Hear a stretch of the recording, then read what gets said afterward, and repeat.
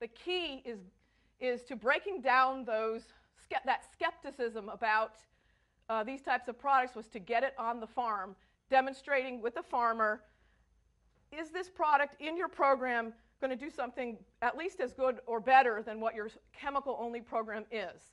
And there's a lot of gatekeepers who prevented us from getting on that farm. There's distributors who have pest control advisors who, no, we don't want to get you on the farm. This stuff is snake oil. And there's also university, which really surprised me, was university researchers, the land-grant institutions, who said, stand up at grower meetings and say these products don't work. All the efforts that we went in trying to build the good data and so forth would be ruined in one grower meeting. So I'll talk a little bit about how we overcame those barriers with those academics in a minute. But key was getting it on the farm and demonstrating, and it's true of any business, demo was really critical. It's now approved in many countries around the world, and that's adding a lot of countries.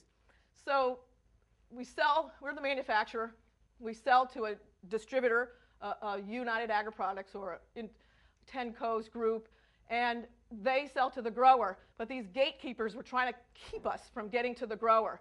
This was a really tough problem. It was also a really tough problem. It was a really difficult problem for our salespeople. The salespeople I hired, these distributors, they like people who've been in the business for 20, 30 years that they know. They're not going to sell a company's product that it's just brand new, they don't know anybody. So we had to hire people from the Syngentas, BASFs of the world and so forth. And it turns out that a lot of those people are used to taking 1 or 0.5% market share away from each other every year. They didn't know how to take a product, substitute our product for a chemical. It's a very different sale. And it required the salesperson to be a lot more aggressive. And one of my distributors here said, you need to hire hungry dogs. Those are people who can make that sale and wrench that product, that chemical product, out of the grower's hands and put your product in there.